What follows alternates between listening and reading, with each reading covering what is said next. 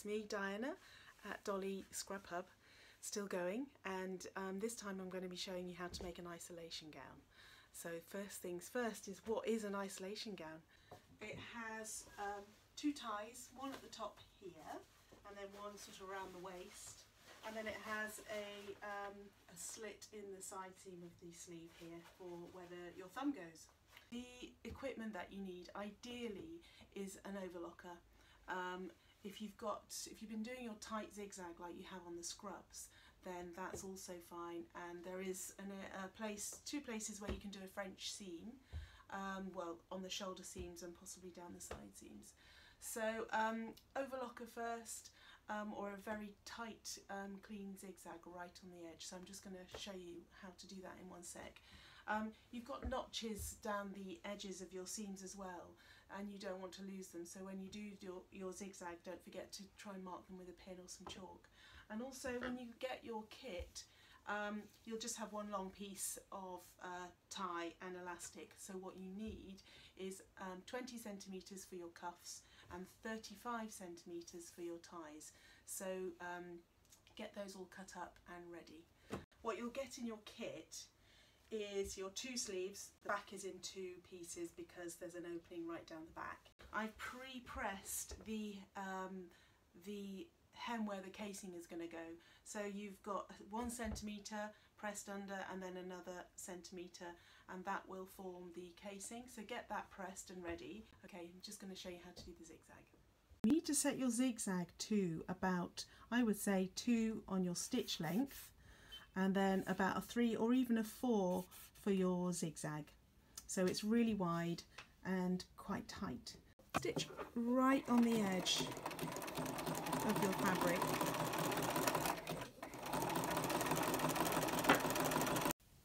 As you can see here, I've come to the place on the bottom of the sleeve where I've got some notches in the seam allowance. These two first ones you come to are where you need to leave a gap for the thumb.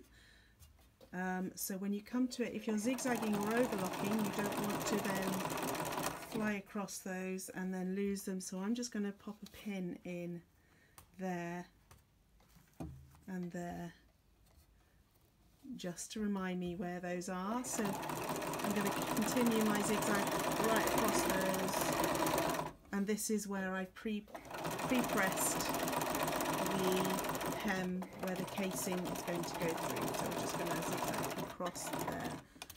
While I'm just stitching this, I'm just going to talk to you about the difference between open and closed seams. So we are going to firstly stitch our zigzag stitch on all the side edges of your sleeves, because this is going to be an open seam, and an open seam is where we press the seam allowances open so we can have this hole for the thumb. All the other seams on the garment are going to be closed seams, and what that means is where we actually stitch we finish and zigzag or overlock the seam allowances together. If you've got, by the way, if you've got a four thread overlocker, you can do all of this. You don't need to do a straight stitch then a zigzag. You can do literally just sew it all up with your 4 thread overlocker. Lucky you. We're now going to stitch your shoulder seams, so match up your shoulder seams. Now this is where we're going to do a French seam. We're learning all about seams this time. It's brilliant. Now you've got a 1 centimetre seam allowance. So for a French seam, you put wrong sides together first, which is pretty tricky to figure out on this fabric. So choose a wrong side, and you will need to stitch a straight stitch about 4 mil, or the edge of your foot, say, to begin with. And the idea is, with the French seams, that you're encasing the seam allowance inside the seam. So that's our first row of stitches. I'm going to turn right sides together. What you want is for this seam to be really open and on the edge. And wherever you stitch next needs to be just a little bit, tiny bit more than what you did last time. I've done this so many times where I've then opened it up I might actually have done it this time and discovered I haven't quite caught it all in there, but don't worry if that happens, because you can just stitch it again further over. So that's all the inside caught up inside there, and this is what it should look like as a seam, and then that will be pressed to one side, preferably to the back. Finish the neck edge here with a really tiny double fold hem. So again, you've got about a centimetre to play with, and we're going to just fold, just get it started. It's not something you can really pin, so I'm just going to fold about 5 mil and 5 mil. Get that under my sheen, get the presser foot down on there, needle down, and then from there I can start to roll this over. Now, because it's a curved edge, you really want to keep the amount that you turn as little as you can. So as I say, 5 mil and another 5 mil, and then these could you just stitch right on the very edge of that fold. When you come to the shoulder seam, it's a bit fiddly, just allow yourself to stretch on the bias as you stitch this, and plan for what's coming. So the shoulder seam is going to take a bit more stretch. As I say, the more you try to turn in terms of quantity of fabric, the more difficult this is going to be. So as I say, keep it as narrow as you dare. There's quite a lot of fabric here going where your French seam is, and then this is coming round to the front now, so again turning about 5 or less if you can. Just pull that through.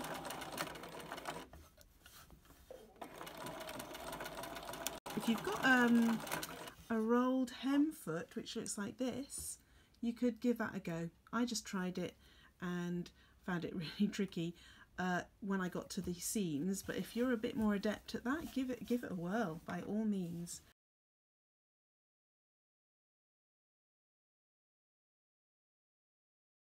I'm now going to stitch the sleeves onto the garment. So I've pinned the sleeves to the gown and matched all the notches. We love you, Kirsty. There's 2 there, and then there's one where the shoulder seam meets the sleeve, and then the front is there's 1 notch there, which is the front of the gown.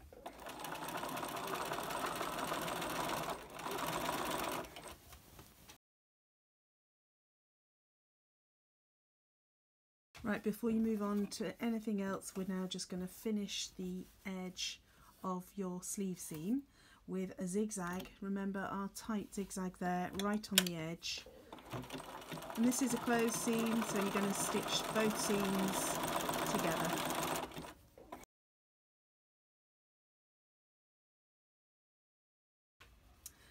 We're going to whiz up the side seam now, so we're starting here at the cuff. I've unfolded the bits that I've pressed because we're going to sew around those once we've sewn the sleeve up.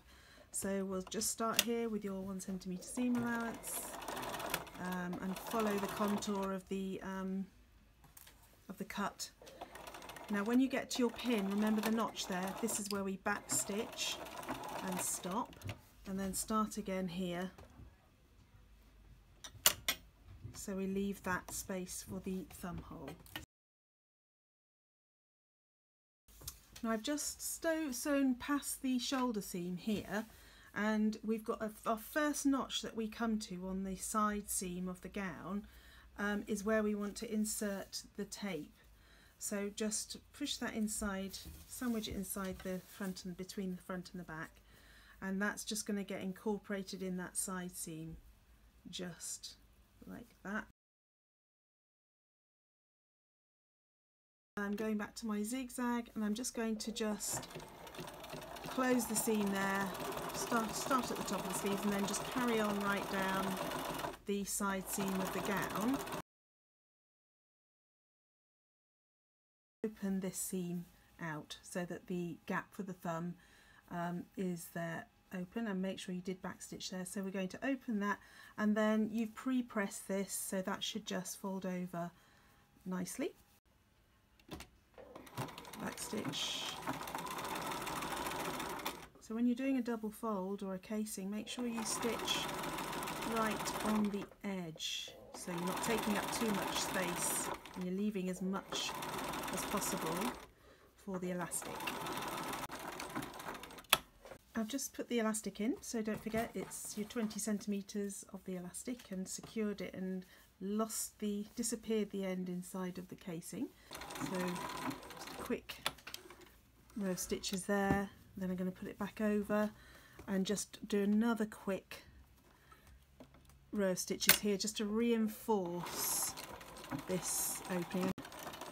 Back stitch to get started, and then almost straight away we're going to insert the top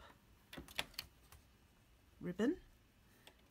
In it goes, and just stitch right across that, and then the next notch that you find, and this will be the one that matches the ribbon that you stitched into the side seam on the other side. It's all going to start making sense. This is where I want to now put the second piece of tape.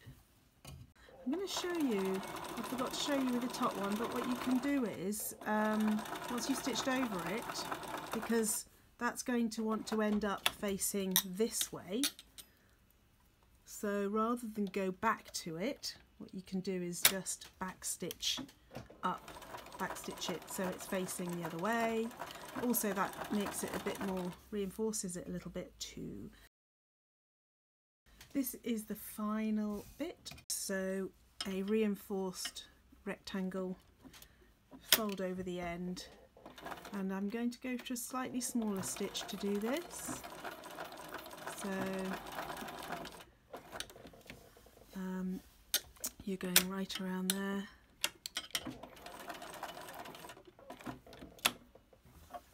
Sometimes I just go backwards so I don't have to turn the whole thing round. Make sure you have your needle down when you turn those corners. So there you go, finished isolation gown. It's a really easy sew. Just tie up that last one. These isolation gowns are really critical, so let's go for it. You are brilliant. Well done.